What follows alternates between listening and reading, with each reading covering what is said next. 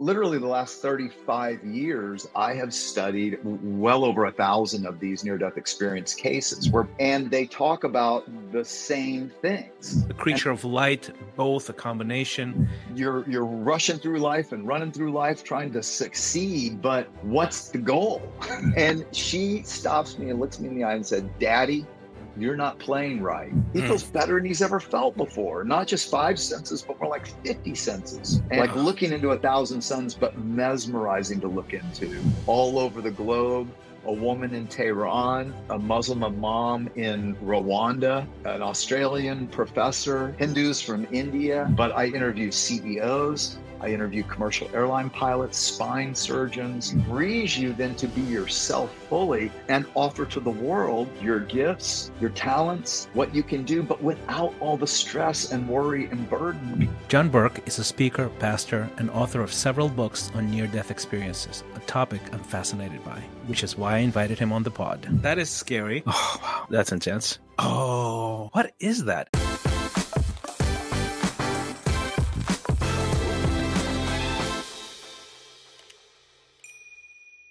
Do you want to become more self-aware and clear about your goals? Try our free exponential score. In just 5 minutes, get a high-level picture of where you stand in key life dimensions. Get your personal life score at exponential.life/score. How can something so ethereal, something that we perceive as disconnected from reality even for those of us who are spiritual people, it feels that way. How can thinking of what happens after death inform how we build our lives day to day today? It's a giant question. It is a giant. It's an umbrella question. Oh, I know. Well, and let me start by saying, I came at this as a skeptic, literally an agnostic. I didn't believe in Jesus. I thought he was a legend.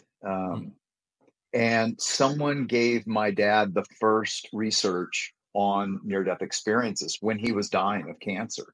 Wow. And I saw the book on his bedside table and read it in one night. And I said, oh my gosh, like this could be actual evidence that this God, Jesus, soul lives on stuff is real.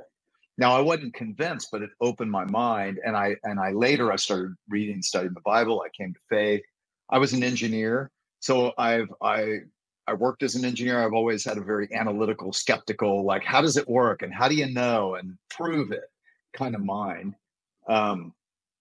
So literally the last 35 years, I have studied well over 1,000 of these near-death experience cases where people clinically die. They have no heartbeat, they have no brain waves, and yet they come back, they're resuscitated or miraculously revived after minutes, sometimes hours. And they talk about the same things all around the world, literally that they experienced a life more real than this one, in a place more beautiful than Earth has ever been, relational reunions, and in the presence of this God of light and love who was personal and knew them intimately. And here's where we'll tie it in, is that he often gives them a life review. Time works differently on the other side. And all these things are commonalities of what they say. Time works differently. So they literally relive their lives from the perspective of what really matters. And it's fascinating. And so, so how does it tie in? Well, it completely ties in. It's kind of like you're rushing through life and running through life trying to succeed, but what's the goal? We pursue and we're driven to do things because we lack love, because we're sometimes scared, because we want to prove our grandpa wrong or something like that. And it seems to me what you're saying is essentially the meta version of that. How do you make that connection? You go, oh, I'm motivated by the wrong things. Let me replace it with the right things. And what is it that I'm replacing it with? Yeah. And then how does that influence what I do then day to day, hour to hour? Even after moving from engineering into pastoral ministry, I look back now and there were a lot of years of my life that I call it running on bad fuel. Right. I was running, Yep. But it was bad fuel and it left a lot of junk in the tank. You know, it's like after a while it gets all clogged up. I'd left engineering. I was now in ministry. I was doing, you know, really well. I mean, what does that even mean? Doing really well in ministry. Right. Yeah, exactly. Yeah. But it, you can just take the same mentality and That's shift it. right. Yeah. And I was a musician, so I was trying to record an album. I was trying to write a book. I was leading a management team with 300 staff at the age of 29. It's crazy. And I was working on a master's degree all at the same time. Yeah, All right. that is doing well. I think officially for most people, they would look at that and go, "This guy's doing well." Exactly. And I had a 3-year-old daughter, my little daughter Ashley, and I wanted to be a good father. Okay. Mm. I really wanted to be a good father. And I'm down on the ground playing Barbies with her one day. And I'm doing the Barbie with her, but I'm really studying for a test. and, and she stops me and looks me in the eye and said, "Daddy, you're not playing right." Oh, 3.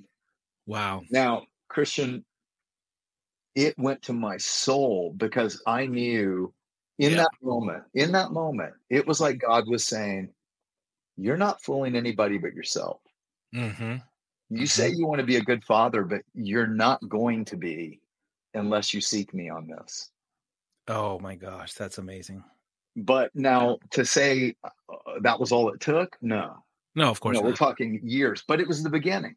And I did. And I was in a men's group where I began to open up. It was a really safe group to share everything, your sins, your struggles, your highs and lows. And I started sharing about this, and they started asking me questions like, well, because my question was, why do I always live out in the future, conquering the next mountain? It's like, Exactly. Exactly. and why do I always redline? Like if this is the red line, I'm always like right up here where it's screaming, Oh right? my gosh. Yes, yes. But here's the harder part is if you had asked me, you know, well, and these guys did, they said, well, okay, success. I'm going to succeed. That drove me. Mm-hmm. It's like, well, what if you don't? And I was like, well, that's not an option. Yep. You're Like driven. literally. You're driven. You are driven. You're self-driven. But I did not know why. You don't And know why. that's the Yeah. key. And they started asking me questions like, well, did you feel like you had to prove yourself to your dad, like prove to earn his love or your mom's love? And I was like, no, not at all. Like, and they didn't. I knew they loved me. They believed in me. They like, Mm-hmm. you're going to do great things and blah, blah, blah. Well, so it didn't make sense. And for 2 years, I was seeking God on this. 2 years later, I was doing I was at the funeral of my grandmother on my dad's side. Now, my dad died, you know, uh, 30, 40 years ago.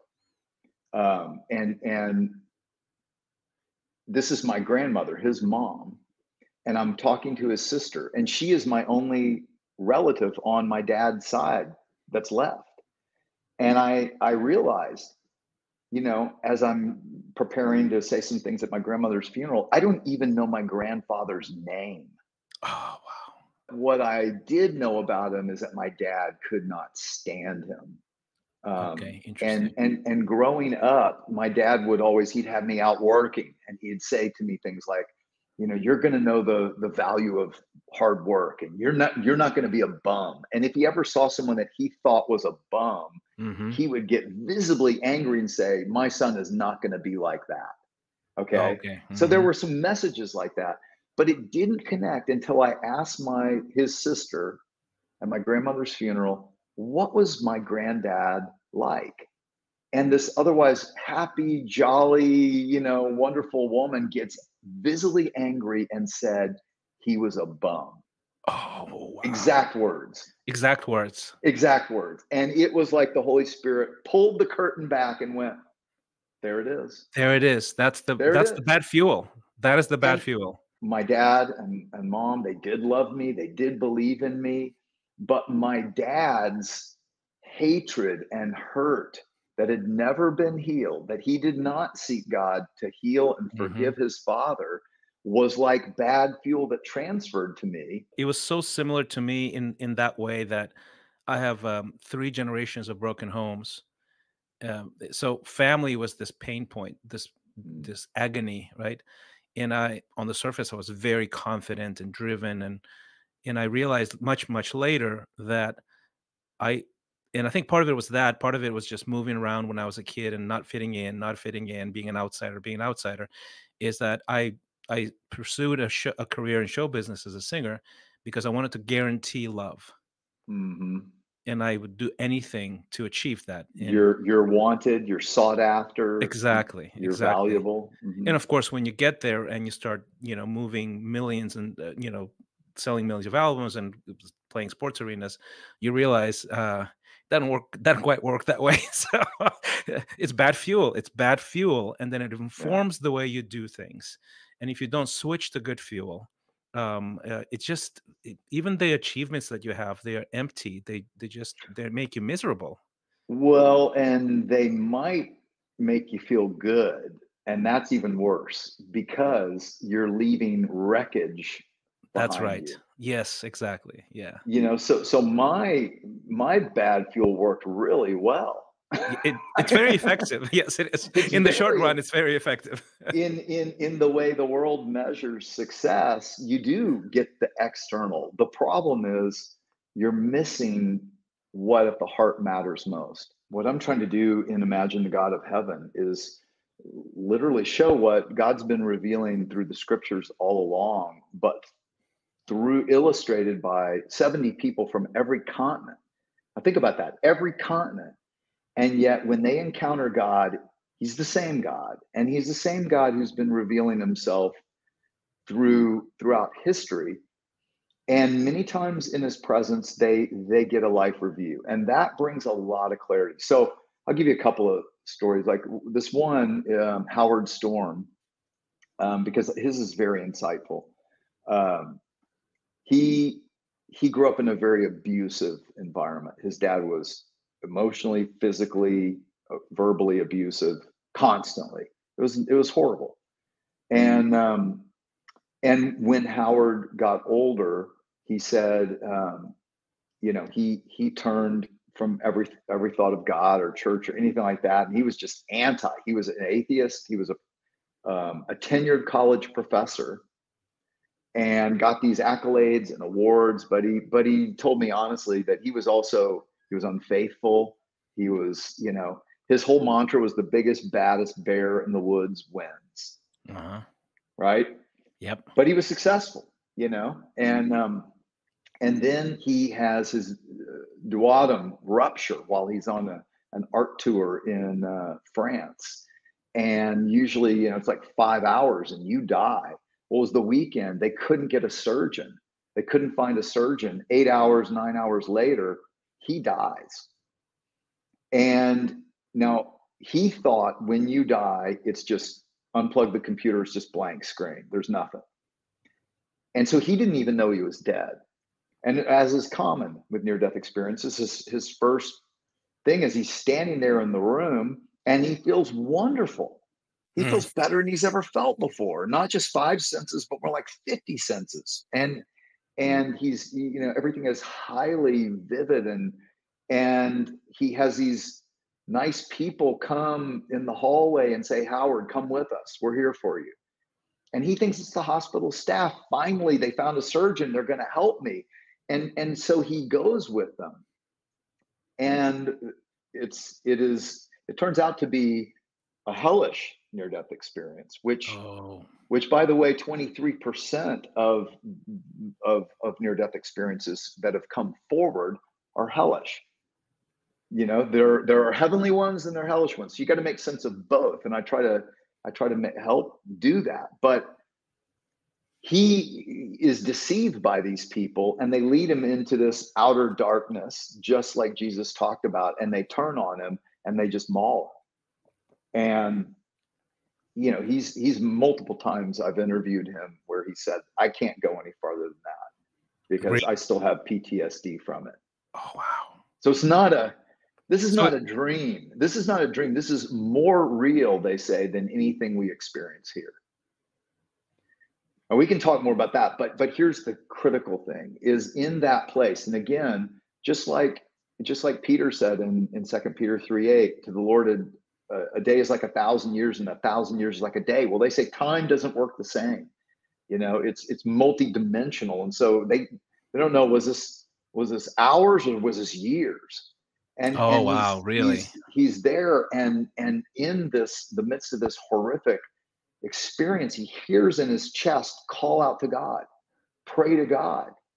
And he's still, now this is an important, insightful thing. In his pride, even in this horrific place he says, I don't believe in God.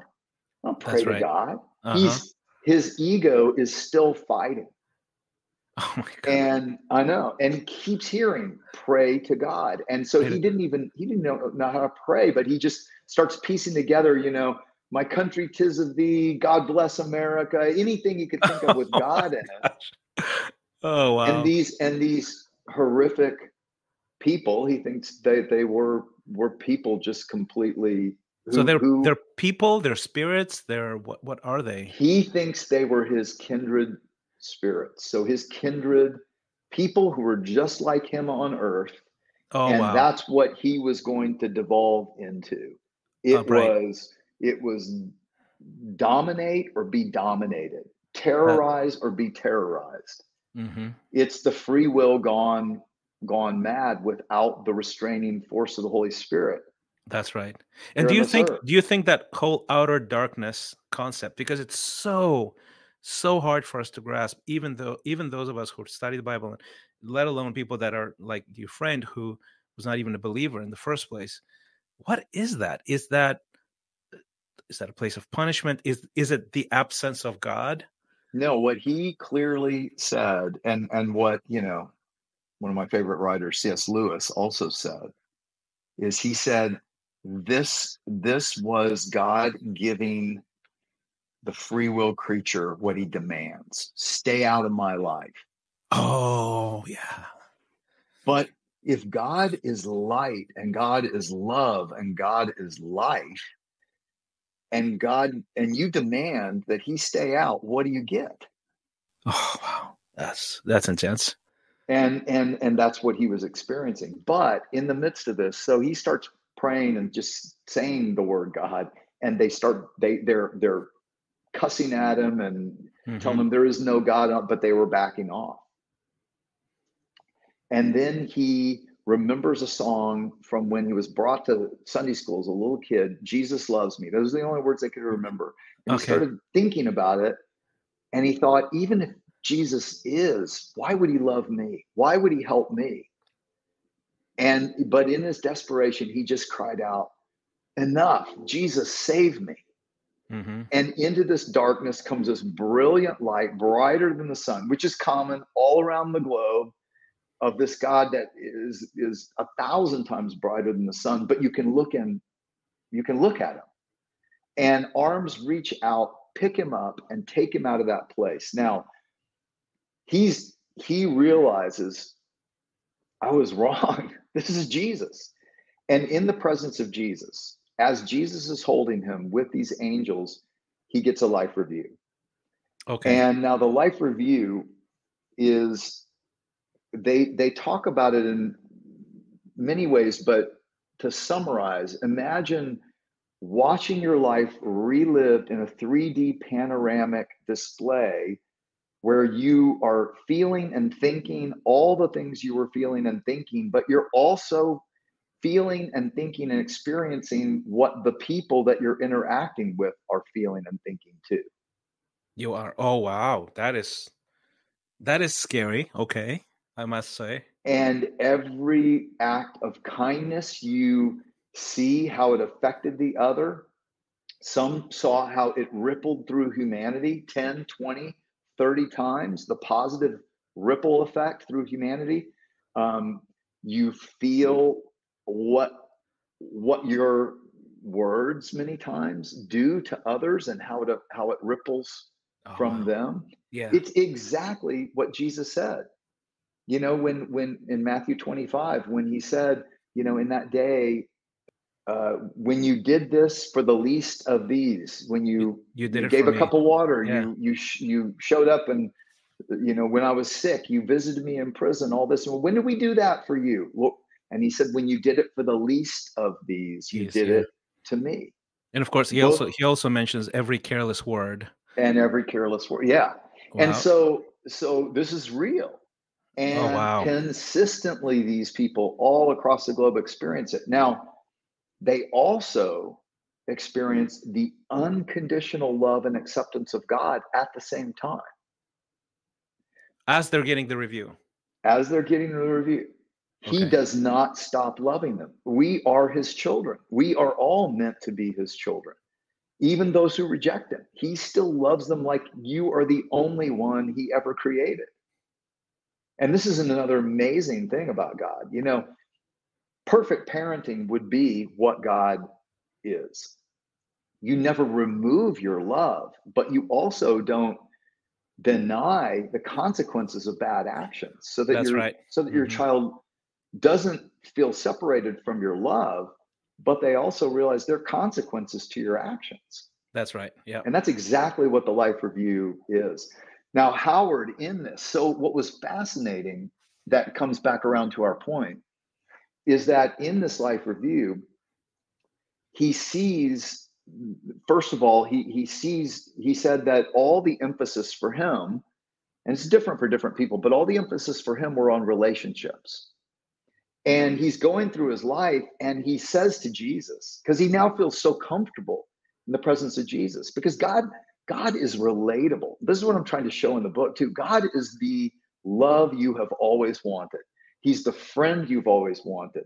He's the parent you've always wanted or maybe lacked.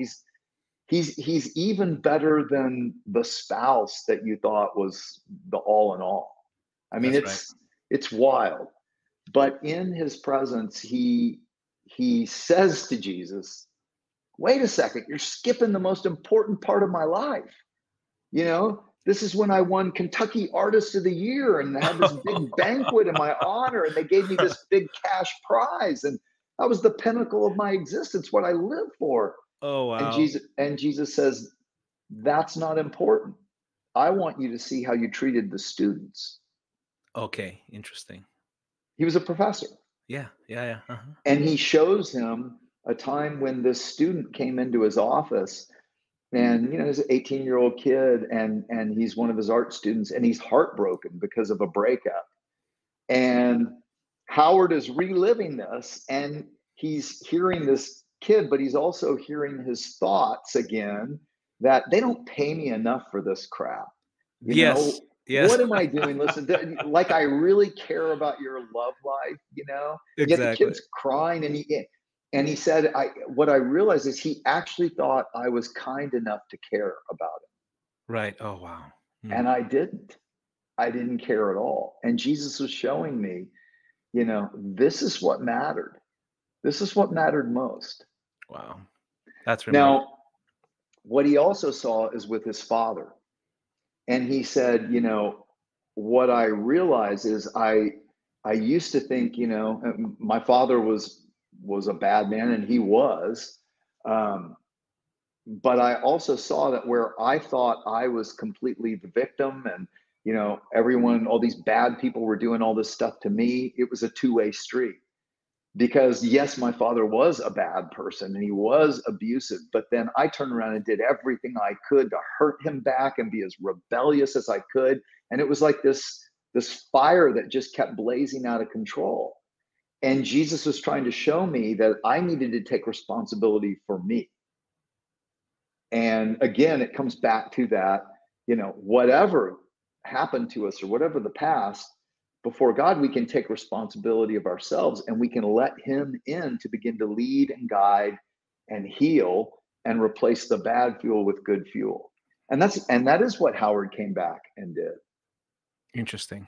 Did he when you interview those people and you hear the stories, when it comes to what they see and experience, is it do they see a human being of flesh and blood, a creature of light, both, a combination? Do you feel like it's a projection that God will manifest itself in a way that we can sort of process, or otherwise we Are wouldn't be you able to talking handle it. Y- about seeing God? yeah, the experience. And is it the presence of God, or is it Jesus, the person? How does that, how do Yes people and perceive yes. those things, I Yes guess? and yes. So it's fascinating, and that's really I'm showing in Imagine the God of Heaven the whole story and history of God and attributes and character and heart of God that's in the scriptures. It's there and it's written in history. But these people from all around the globe are saying the same things. They are illustrating the same thing. So, give you another quick illustration. Rajiv was a chief anesthesiologist at Bakersfield Heart Hospital. Okay. Didn't believe that NDEs were a thing, even though he had heard people who come back from anesthesia, or surgery who had died say this happened, and he would give them a shot of antipsychotic drug. Oh, And then he had one. He oh, had one. he did. He had And one. that's his professional field. So he's literally adjacent to it, basically professionally. And it's completely changed his life. But initially he too started out, it's the same generational thing. His father was very abusive. He had become an alcoholic and abusive toward his son, and materialism was all he cared about. And he starts off in a hellish experience as well, cries out to God in repentance, he said. That's his words. And he said these two Christian angels, and that's how he identified them. He said Then, Christian angels. Interesting. yes, take him to this place of exquisite beauty, of mountains and trees and forests and valleys, but with vibrant colors beyond anything our color spectrum has, and into the presence of this God of light who is, he said, 1,000 suns, like Oh, looking into 1,000 suns, but mesmerizing to look into. And in his presence, and the communication is thought to thought, heart to heart, complete, pure. mm-hmm. And he said to him, I'm going to send you back, but first I want you to see your life again to see what needs to change. Okay. Okay. The life and review again. and he Yeah. sees it again. He sees his life review, and he realizes, um, and he feels this incredible love and acceptance. And he thought, when he saw his life review, he's going to send me back to hell. That's what I deserve. Yeah. And instead, he gets this very personal, intimate compassion and love and care. And he said, I had a thought that light was Jesus. Now, later, he encounters the same brilliant God of light, and he says, who are you, Lord? And just like Saul in Acts chapter 9 on the Damascus Road, remember Yeah. Saul, Yeah, of course. who became Paul, is persecuting Christians. He didn't believe in Jesus at all. And this brilliant God of light appears to him, and he says, who are you, Lord? And he says, I'm Jesus who you're persecuting. Well, Oh, wow. Rajiv, this Hindu, asks, who are you, Lord? And he said, out of the light steps a man with a white robe of light, with a beard, and holds out his hands like this, and he says, I'm Jesus, your Savior. Oh, wow. And he drops to his feet and says, Namaste. And he had no, the thing is, he doesn't have a cultural context to conjure that up. No. And I'm showing this again and again and again all over the globe. A woman in Tehran, a Muslim imam in Rwanda, an Australian professor, several other Hindus from India, all over the globe. They are experiencing the same God, and they never want to leave his presence. And it's amazing. It's amazing. But back to our point, Rajiv also realizes that, there's this generational thing that tends to get passed down.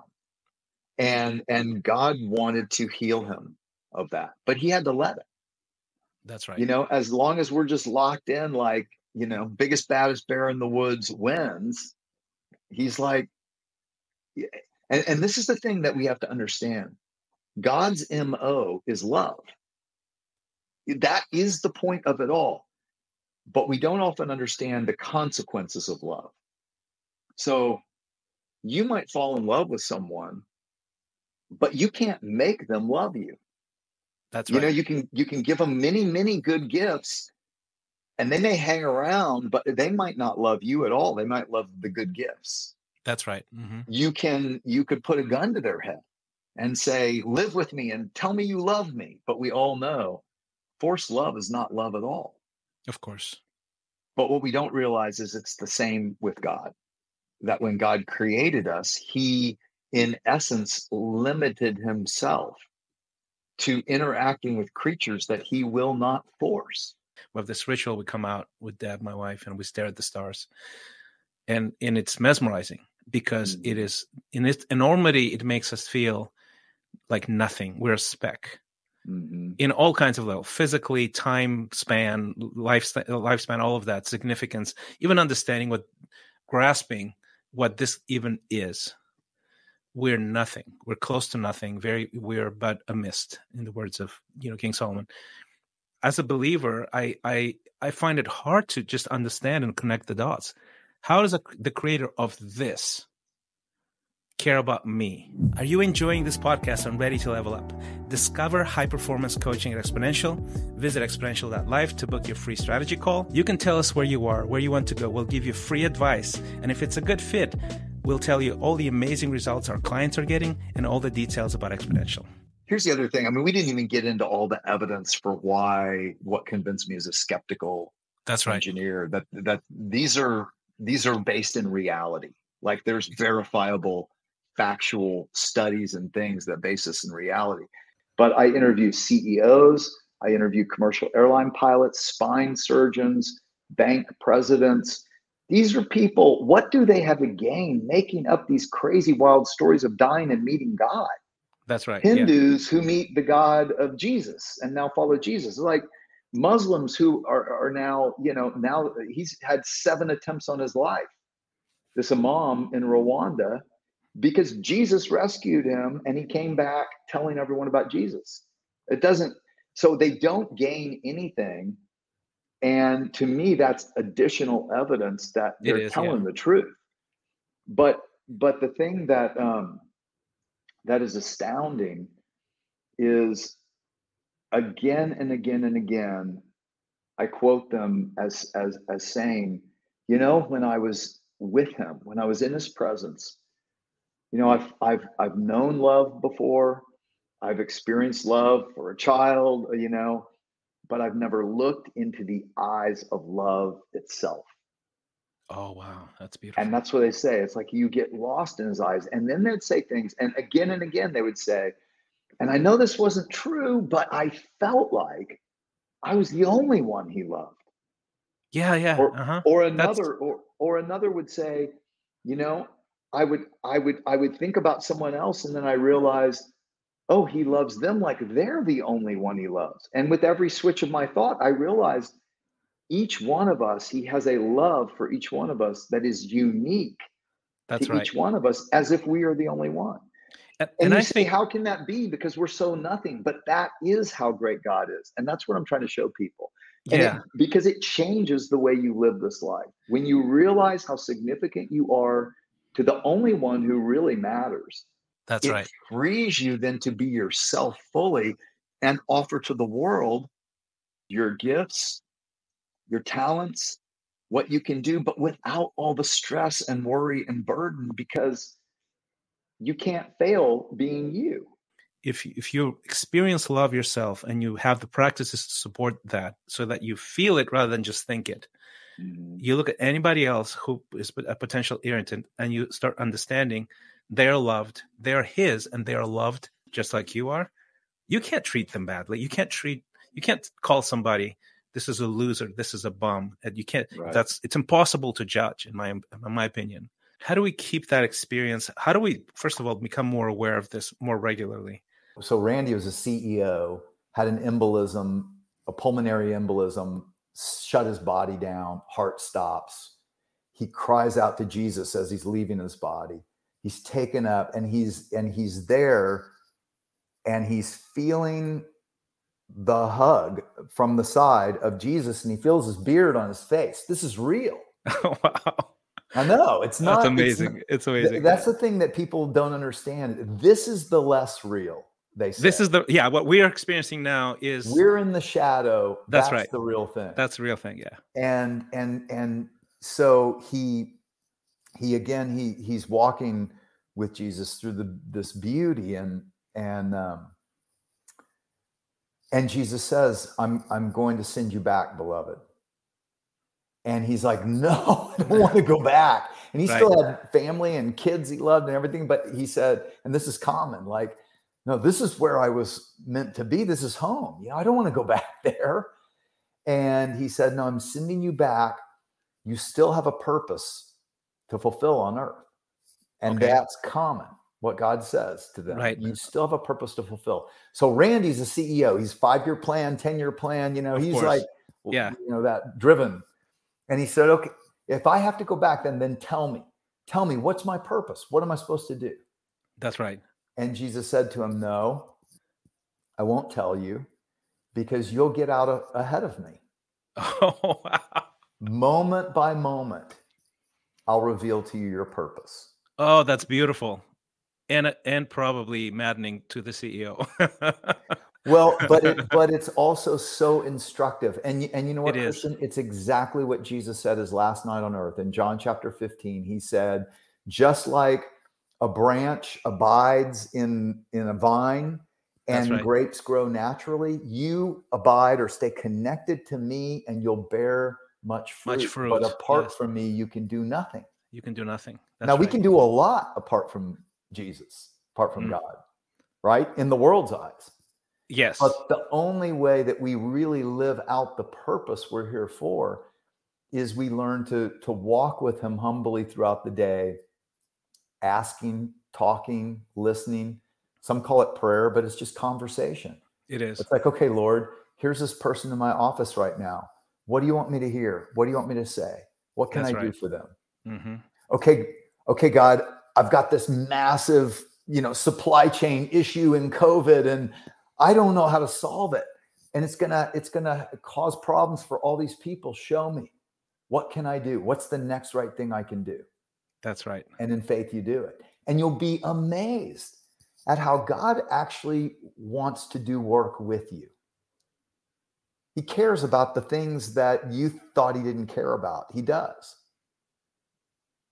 And what would it matter to achieve all these things and gain nothing and not feel that love, that presence, right? The things that we pursue, the bad fuel. Oh man, I've seen it in my life. I've seen it in so many lives. It's decades spent with bad fuel and not experiencing what you're describing right now. And I think, the biggest thing to remember, if you have lived down that road, is that God is full of compassion. That's right.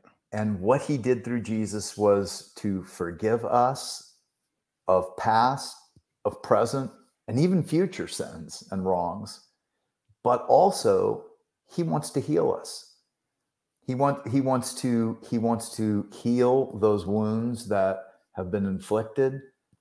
He wants to make us, like you were saying, whole, where the motivation is that we're so grateful and we're so filled up with his love and peace and joy, the unburdened way of Jesus. Right. Jesus said, if you're burdened and weary, come to me, learn from me, because I'm gentle and humble of heart, and I'll teach you, I'll give you rest for your souls. Mm-hmm. So you can accomplish a ton. Mm-hmm. But you can do it in a way that is unburdened. I think it starts with just realizing that God is already there with you, and he knows it all. He knows you better than you know yourself.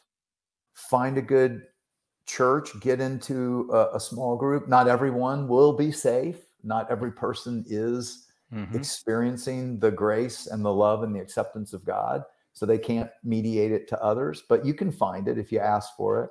Oh, absolutely. I think a good coach or a good coach or Christian therapist as well can serve you well at times. You can be completely unburdened. You can be free.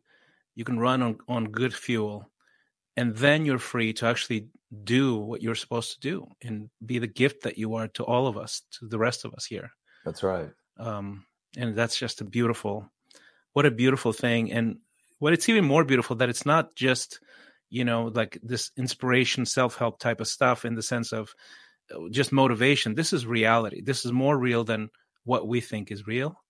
And that's what I love about your book, about your research, about your decades of experience and digging into that. And I think you bring so much value and so much, even I feel ministered to as I'm listening to you. And I'm sort of in this, in this journey. And I go, oh yeah, that's such a great reminder. What a beautiful thing. And I don't need to stress out at all. And it's liberating. And well, it's not from me. That's right. Yeah. It's from the Lord. But it is your gift. Yeah. That's what you're doing here on earth, and you're blessing thousands and probably millions. So thank you I really, really, really sincerely thank you for coming on. And I'm grateful that I know you, that we get to sort of connect every once in a while. And I really pray that your message spreads more widely into spaces that are completely unexpected and has sort of that ripple effect that you spoke about. Oh, well, thanks. I appreciate it.